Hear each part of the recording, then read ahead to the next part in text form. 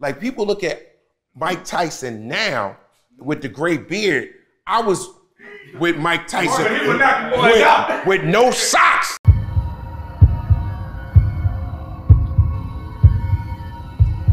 Like that was a blessing from God to like, first to say, I think I want to make people laugh. That's my shit. I just want to have cats laughing.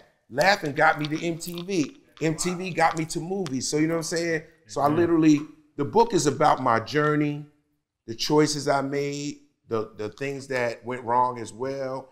Also too, like the prolific interviews that cats forget, the Michael Jackson, the Prince, the Janet, Kurt Cobain, you know what I'm saying? Like Mike Tyson, like all these different people that was coming up through the 90's. Like people look at Mike Tyson now with the gray beard.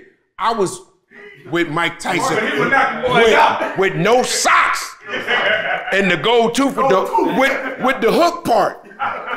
That Mike when he was like, I swear to God, I'm trying not to kill people. And you nervous around Mike because you don't know if he think you in the ring with him.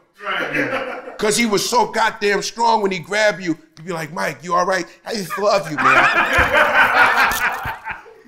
He tossing you around like a rag, but he like you. It's like a pit bull. You know how pit bulls play rough. Like they almost break your knee. Like when they hit you, you got to move your knee. Show no fear. Show no fear. Show no fear.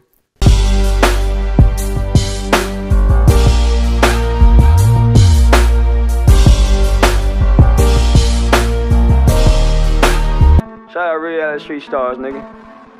Move it. Hey.